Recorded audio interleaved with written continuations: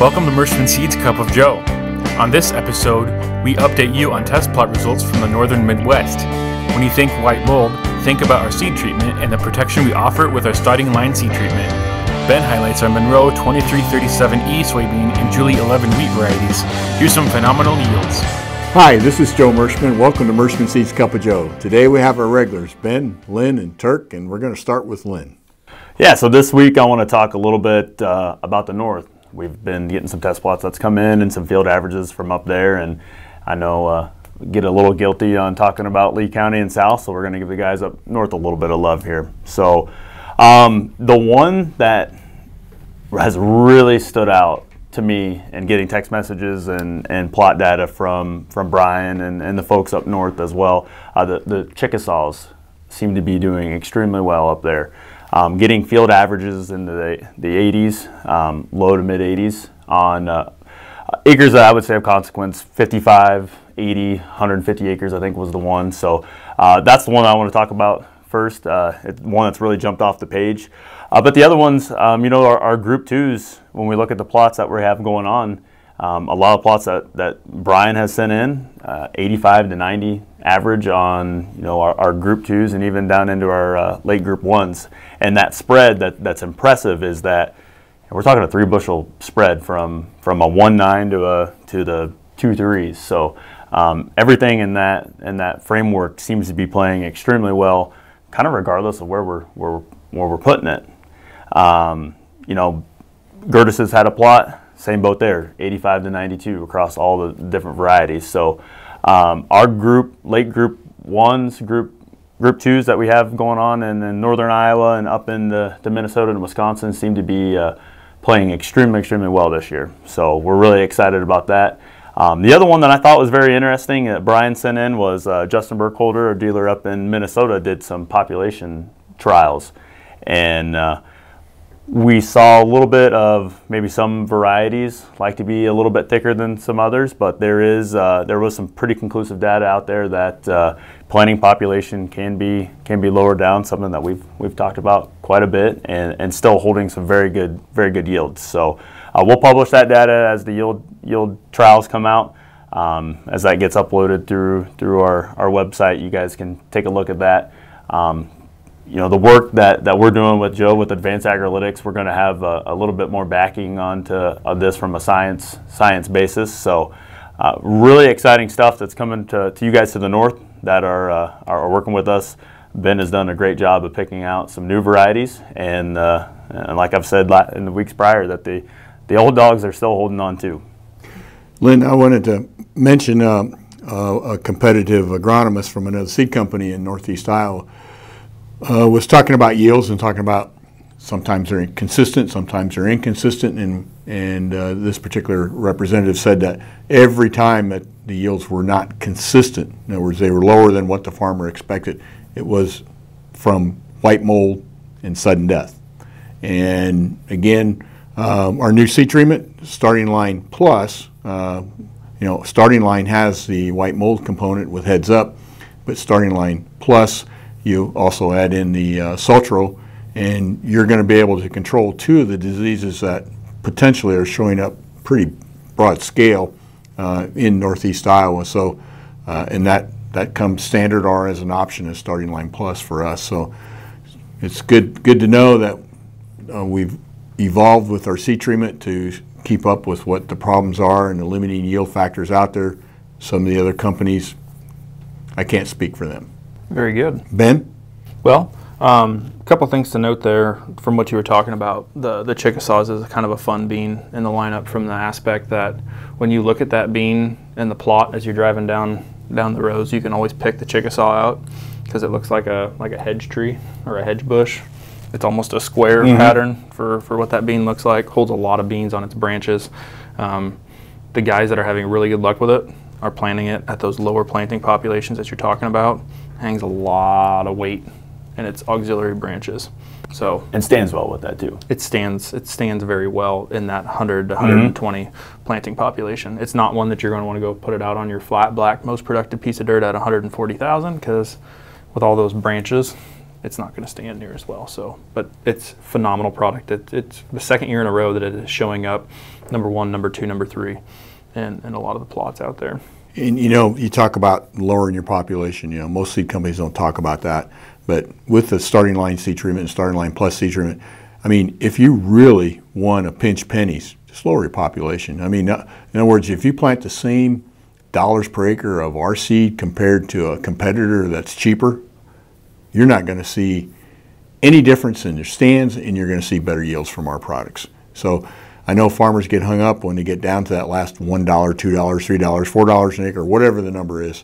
The bottom line with Mershman seeds, and I can tell you right now, from all of our preliminary germs that we're getting back right now, which again other seed companies aren't talking about, we're running 95 plus on our bin germ, so we think we're going to produce a above average germination crop this year for you, which gets some bonus germination. So with inflation and high costs and everything, pay attention to your population. This is a year that you can shave a little bit and save a little. You talked about those populations. We have a farmer up by Burlington, Iowa that's been planting 70 to 80,000 population for the last few years, 80 bushel beans every year. So I mean, of course you got to have weed control, but it's good dirt, high management. So those are all things that go into play.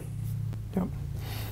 Joe, you also mentioned white mold in the north, in Minnesota, northeast Iowa, and Wisconsin. This kind of plays well. One of our wheat originators, or one of the breeders that we talked to, he goes, when you think white mold, think wheat. So that kind of ties into one of the products that I wanted to talk about or highlight today. And I would like to mention Brett from our kind of southeast Illinois. He's doing a lot of pattern ag testing with customers, and white mold's showing up in southeast Illinois. And I can tell you that, and if you're not familiar with pattern ag is the DNA soil testing that shows up many, many diseases and whatnot from a molecular level. And they're seeing white mold that far south. So as we suspected, white mold is becoming a little bit of a yield robber from us in a large area. And the new heads-up component that, Ben, you added to our seed treatment this year is going to make a huge difference in our yields next year. So we're excited about the yields this year, but we don't know where they're going to go next year with this new seed treatment and the kind of protection that we're going to be offering. Correct.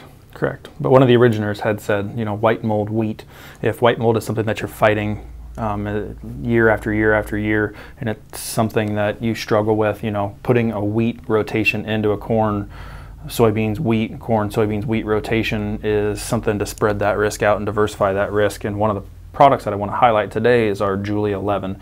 A lot of people know the consistency and the high yield product that comes out of our Maddie 3. We've had that product for the past 2 years now.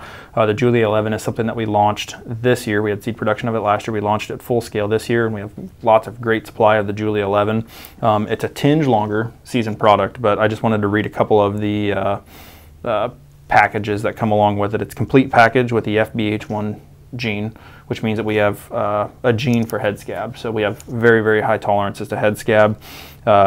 Industry leading test weight. So when we say industry leading, that means that we are consistently in that 60, potentially 61, 62 pound test weight is something that is extremely achievable for the guys that are taking care of that crop. Excellent standability, responds well to high management, medium to medium early for excellent double crop options. That is for basically our area here in southeast Iowa and south. It's not a great double crop option. We have ultra earlies for that as we get north. This product ranked number 1 at 110% in 2-year data in the lower Midwest, and 103% 2-year data in the upper Midwest. So the lower Midwest is classified as Missouri, Southern Illinois, Kentucky, Tennessee, Kansas, and our upper Midwest data comes out of Northern Illinois, Wisconsin, Michigan, and Ohio. So how that product did, that's 2-year data, how that product did in our 3-year data in our upper and lower Midwest, we are looking at in 2020, the Julie 11 ran 91.6 compared to our Maddie at 85.4, both respectable yields. 2021, we're at 102.9 with our Julie 11, 102.2 in 2021. Extremely respectable yields. And last year, our data rolled in at Julie 11 at 105.0 and the Maddie 3 at 106.8. So phenomenal data, phenomenal product. Brand new. Yep. brand new product. We'll post all of this data that you guys can click on this link and see what a little bit deeper dive into what that product looks like, because as you move north, it's going to be a high yielding product. So it's good supplies of Maddie, it's good supplies of Julie. Still time to plant wheat. I mean, you can plant wheat as long as your soil temperature is 50 degrees. And so we're going to be warming the soil temperature up this weekend across the whole area. A lot of farmers are concerned about the dry weather and lack of subsoil moisture right now. Wheat makes sense. Also lessens that much less work you got to do next spring. Manage fertilizer, herbicide costs, all that, and double crop. And we're just starting to hear those double crop yields coming off now behind wheat, and I think they're going to be good. Yep, depending on the area and where the rainfall fell, we're always excited about that extra income that's coming off double crop. So that's one product that I wanted to highlight. Again, great supply of that product. The next product, we talk about Chippewa is probably Interstate 80 and north. Mm-hmm. The one that is popping that I wanted to highlight this week in all of our test plots that have been coming back out is the Monroe, our new Monroe 2337E variety. It is an STS line. It is a product that is consistently showing up number 1, number 2, potentially number 3. We've seen it in tougher soil types where 60 may take the top of the plot on maybe the more drought-prone acre, and it's still hanging in there in the tops. In the 90-plus bushel plots that are coming out, it's still right up there in the top as well. So excellent product. It's a great fit for Iowa, Illinois. Probably it's going to be a Nebraska product as well if the yield data keeps coming in. It's got Phytophthora RPS 1K, which is the standard, almost the premium. It's one of the best Phytophthora genes out there. So Phytophthora is something that you fight. There's only one gene that encompasses more races of resistance. Great tolerance to frog eye, SDS, brown stem rot, which means that product can move south pretty well. It's got the disease package for that, and north for that matter. In last year's testing is 103.3%. I see that not moving, but potentially even getting better for this year. So it's really exciting. Mm-hmm. We should probably post a handful of the links that we have this year for everything that's came in so far. We should probably get yield data shown here. So it's a very nice complement to the Kennedy as we move forward to next year. The guys that like Kennedy, that want to diversify their variety mix, that this Monroe definitely should garner some serious attention. Well, not only that, but when the bean dies down, it's got an extra kick, almost above what a light tawny is. Mm. It is a landlord bean. You want to wrap that around your landlord's house, because when they dry down, they're probably the prettiest beans out in the field. So those are the couple of things that I wanted to highlight this week. We got a lot of good things rolling, and we're excited. Thanks, Ben. Yep. Turk? Big news is Mississippi River. It's actually small news, right? It's small news, yeah, little news. Hardly any water. So no water, and it doesn't look like that problem's going to get any better anytime soon, and that's a big concern as we start looking forward at exports and everything else going down the road. So we're really between a rock and a hard place on this river system. Yeah, my brother Henry was saying that normally the grain hoppers come with grain to the elevators and then go next door and pick up fertilizer and go back, and they're coming down empty to pick up fertilizer because the basis is so bad, and so everybody's putting them in bins and planning to store until this river situation changes, I guess. Yeah, so there's the markets have held in unbelievably well in the face of harvest pressure. I mean, we're at peak harvest pressure right now, and the basis is holding in there as far as getting stuff in the bins. And I think what's going to happen is everybody's storing stuff as much as they can, and they're not taking it to the river and to try and get rid of it because the basis is bad for going down the river. But I just don't think that, I think this is going to have long-term effects next summer and next spring, especially if we can get the river level up.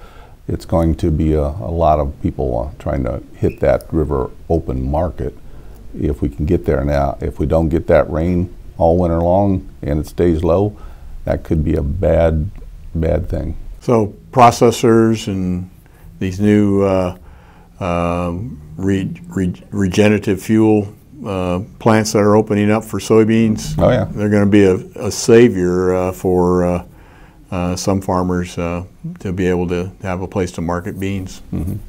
Speaking of that, we did hear that the one at Shell Rock was taking beans, so they are bringing beans in to prime the pump, so to speak. So I don't think they're going to start processing anything anytime soon, but maybe after the first year. But they are taking beans in up there. That's great. So Lynn and I did make a trip down to Southern Illinois this week, and one of the common themes that's happening down there that never happens is they are piling beans outdoors. Mm-hmm. And it's not uncommon to pile corn, but they're actually piling beans outdoors because nobody has any space for them. Wow. Yeah. Yep. So the other thing I wanted to talk about is if you've been running your cooling fans to cool your crop off, get them shut off, because this weekend is supposed to be really hot for a few days, and so wait until it cools back off. Sounds like by the end of next week we're going to get some cooler weather again, and possibly a chance of some rain coming in first part of the next week. But let's all pray that we get that. Thanks, Turk. Well, that brings us to the corny jokes. So I got a couple of them, and we'll see what you think of them. These here I came up with on my own, so I'll take the blame or the credit, depending upon how you feel about them. Okay. A young man's girlfriend broke up with him when she found out he only had 9 toes. She was lactose intolerant. Okay. All right. I wanted to tell you something. I don't know about you, but it seems like I only get sick on weekdays.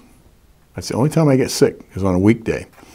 I must have weekend immune system. Mm-hmm. A weekend immune system. Mm-hmm. I came up with them myself. So. Yeah. Okay, all right. Yeah. Well, this will get the farmers back out in the field. Anyhow, thanks for watching today, and we hope that your family is safe and healthy, and hope that harvest is going well for you, and we'll see you next week. Take care.